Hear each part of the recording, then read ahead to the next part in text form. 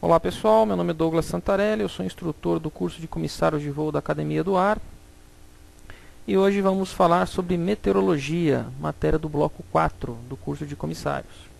Então vamos falar das fases da meteorologia aeronáutica. Então a primeira fase aqui é a observação. Nós temos um total aqui de 5 fases. A primeira é a observação.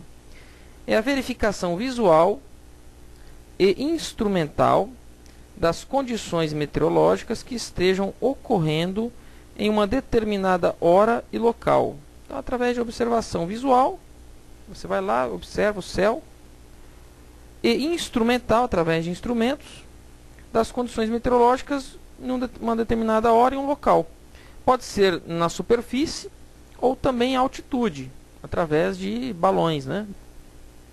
Depois nós temos aqui a divulgação, é a transmissão das observações para fins de difusão no meio aeronáutico. Então, eles vão informar como está o tempo naquele local, naquela hora, através da divulgação. A coleta é a coleção das observações, através da catalogação, né, das observações feitas e divulgadas.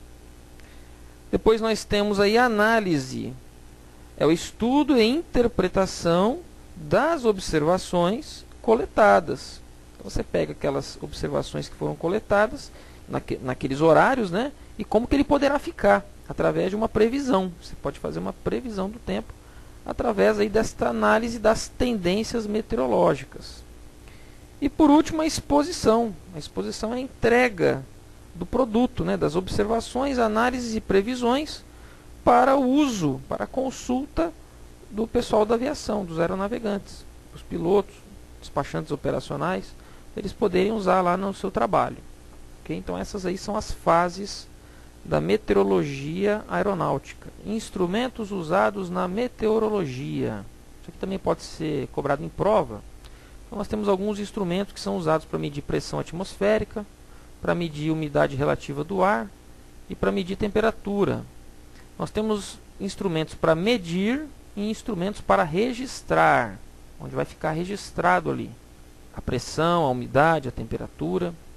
Então, nós temos ali o registro, né? Tal horário estava tal pressão, fica registrado ali, fica marcado. Depois tal horário mudou a pressão, vai ficar registrado. A medição ela é só momentânea, medição momentânea. O registro fica escrito para você poder depois consultar.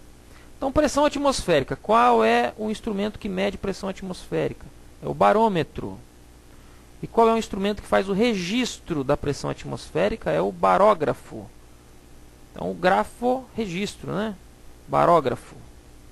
Baro, pressão. Grafo, registro, né? A umidade relativa do ar. Qual é o instrumento que vai medir a umidade relativa do ar? Nós temos o higrômetro, que já mede diretamente a umidade relativa do ar. Ele já te dá lá quantos por cento nós temos de umidade relativa do ar. E temos também o psicrômetro. Psicrômetro. Ele é um instrumento de medição indireta, onde você vai observar dois outros instrumentos e por uma comparação você chega na umidade relativa do ar. Então por isso que ele fala que é de leitura indireta, que você vai ter que ler dois instrumentos e vai fazer uma comparação. E aí você chega na umidade relativa do ar. Não vou falar quais são os outros instrumentos para não causar confusão. Psicrômetro, ele dá a medição indireta, enquanto que o higrômetro, ele dá a medição direta. E o registro é através do higrógrafo. Higrógrafo. Umidade relativa do ar, ela é registrada através do higrógrafo. Temperatura, a medição é através do termômetro. O termômetro ele vai medir a temperatura, a gente usa isso aí para ver quando está com febre, né? Um termômetro parecido com esse daí.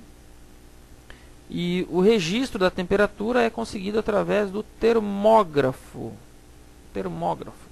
Então, a medição termina em metro e o registro termina em grafo.